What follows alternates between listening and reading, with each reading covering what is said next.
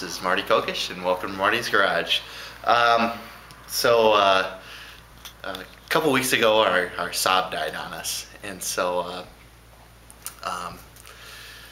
we really didn't want to put the amount of money into it that it would cost to fix it. It was rather labor intensive, and I don't have the equipment to do it. And I saw in that other video. So what we think we're going to do is we're just going to sell that saab, and we bought my wife a new car.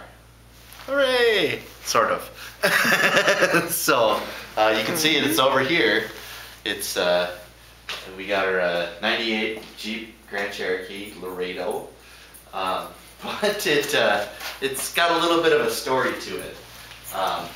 This was a man's high school son's car, and he smashed it up quite a bit.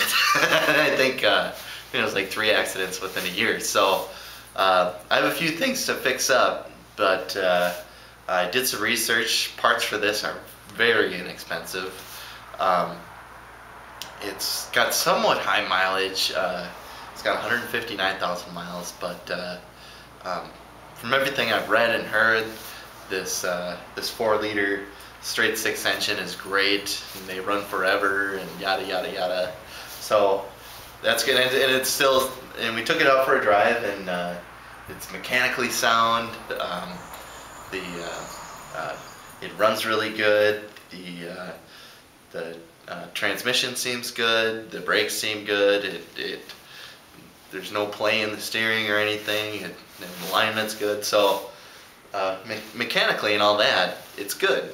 And but we just have some body work to do. So I'll just kind of go around the car real quick and show you a few things before I get started on it.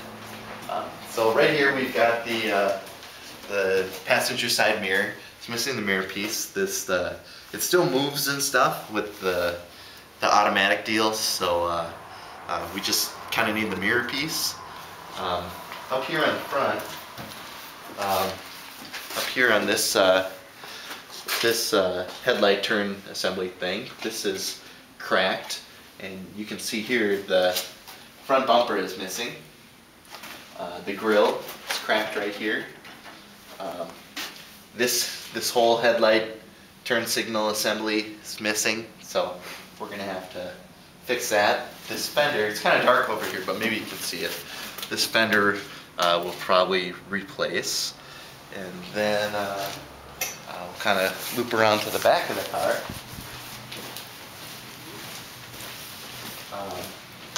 And we've got an ouch right here. I don't know if we're not going to replace this panel or anything, but we're going to try to pull it out and shape it as best we can, and then replace this fixture right here. And I can't even really tell from looking at it here, but there's a couple small dents in here on the tailgate that we can pull out. But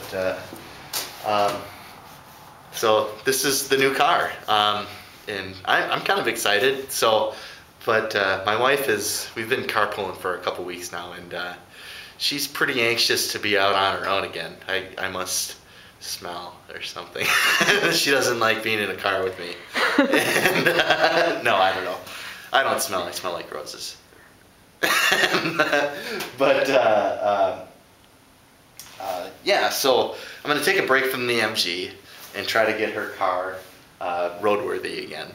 So I'll so the next couple episodes may be about the Jeep versus the MG. So that's all I have for today.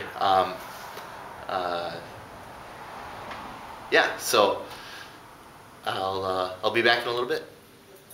Okay, back. I think I'm gonna call it quits for this episode now, and then because I'm gonna do an oil change and start taking pieces off and stuff, and those might take a bit of time. So I don't want these episodes to get too long. So as always, thanks for watching. Any feedback, send it to martysgarage at gmail.com, and I've set up a website for kind of to act as a portal to all my Marty's Garage stuff. That's www.martune.net, M-A-R-T-U-N-E, and The show's available on iTunes and the Zune Marketplace. So thanks for watching.